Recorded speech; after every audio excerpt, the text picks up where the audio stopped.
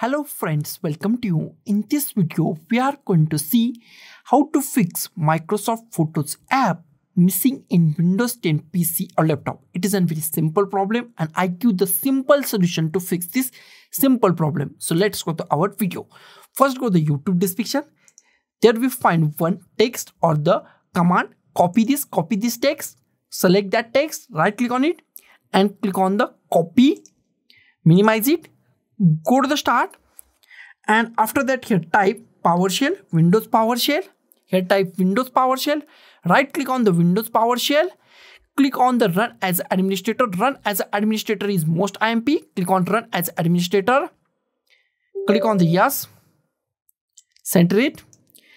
Here paste your command. Paste your command Ctrl V on your keyboard.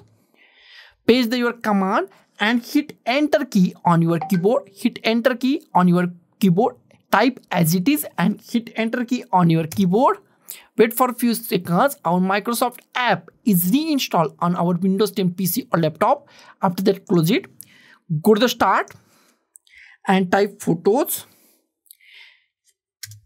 Here we find Photos. Click on the Photos app.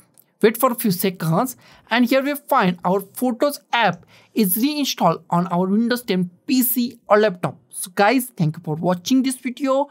Don't forget to like, share, comment on this video and don't forget to subscribe the channel. Thank you guys.